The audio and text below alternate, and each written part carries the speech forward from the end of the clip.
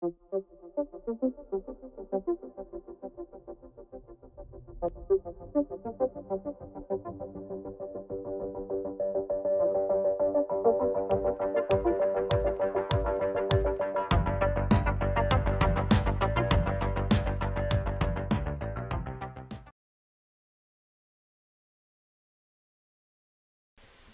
we've been talking about the stream function and the velocity potential function. What we're now going to take a look at is how those relate to one another, and it turns out that they're orthogonal to one another. And we can examine this by looking at the definition of velocity for both the stream function and the velocity potential.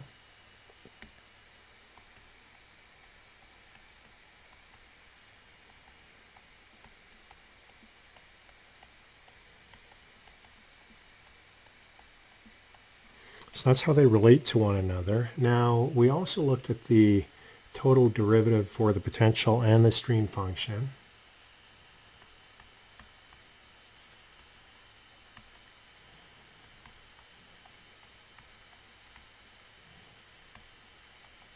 And we said that on lines of constant potential, that was 0. And therefore, subbing in the values for the velocities, we can say that this equation holds along a line of constant phi.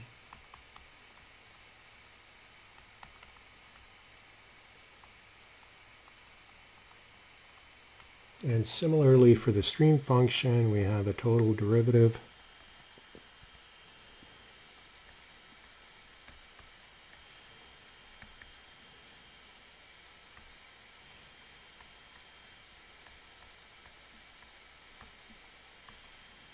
again, that is equal to 0, subbing in the values.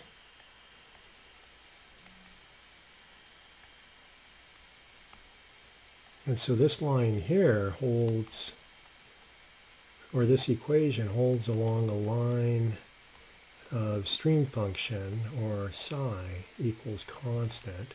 So what we can do, we can look at the slope from these two equations, and the slope of dy by dx for a line, a potential line, is equal to minus u over v, and you can show that that is the negative reciprocal of the slope of a stream function line. So they are mutually orthogonal to one another, the stream functions and the potential functions. And let's take a look at the velocity field that we were working with earlier. And that was the one where we came up with the stream function and the potential function. So on this curve on the left is our stream function. Psi was xy. And I've done this with a equals 1 and the constant equal to 0 in the equation. And the potential function on the right, and that turned out to be x squared over 2 minus y squared over 2. So we have those two. Now if we overlay the two, they should be mutually orthogonal, and we'll take a look in the next slide, and certainly they are. So there you can see an overlay of the stream function and the potential function, and sure enough the lines are mutually orthogonal or perpendicular to one another.